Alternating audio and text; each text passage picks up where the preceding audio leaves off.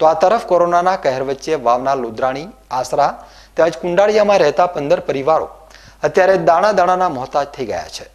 લોકડાઉનનો આજે 7મો દિવસ છે, ત્યારે આ પરિવારની હાલત ખૂબ જ કફોડી બની ગઈ છે। લોકડાઉનના પગલે આ પરિવાર ધંધા રોજગાર વગર ભૂખ અને તરસથી રીતસરના તરફડી રહ્યા છે।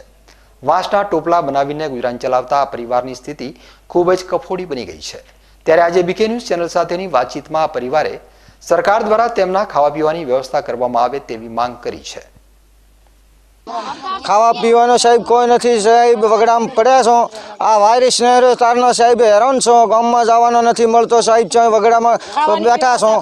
અને ખાવા પીવામાં કોઈ નથી, છોકરા બોકરા બધે ભૂખે મરે છે। 3-4 દાડોથી બેઠા છો। અને સાહેબ 4-5 ઘર કુંડાળિયા છે, 4-5 ઘર અસારા છે, 4-5 ઘર લોદરણી છે। અને બેઠા છો વગર ધંધા વગર ને વગર પાણી વગર ને આ બધી ડફોળો નેહર્યો છે સાહેબ। કોઈ સાહેબ નથી અમારા કને વધારે ધંધા બંધા કોઈ બંધ થઈ ગયા છે સાહેબ। ગામ છે ને છેટા સાહેબ, ગામમાં કોઈ આવવા જવાનો અવર નથી, રસ્તા બધે બંધ છે સાહેબ। અને છોકરા ટાબર બધે ભૂસે મરે છે સાહેબ। તમને એટલી વિનંતી કરો છો સાહેબ, હું તડાવથી પીરા ટહેલા બોલું છું તડાવથી, અને એટલી વિનંતી સાહેબ સાંભળજો તમે ગરીબી લોકોની, તો તમારી જે થાય સાહેબ। हाँ हलो साहेब, अमे खावा वाणा बैठा छो, छोकरा नंचा भूखे मरी साहेब, पानी माणे तरसे मरो, खावाय नथी साहेब।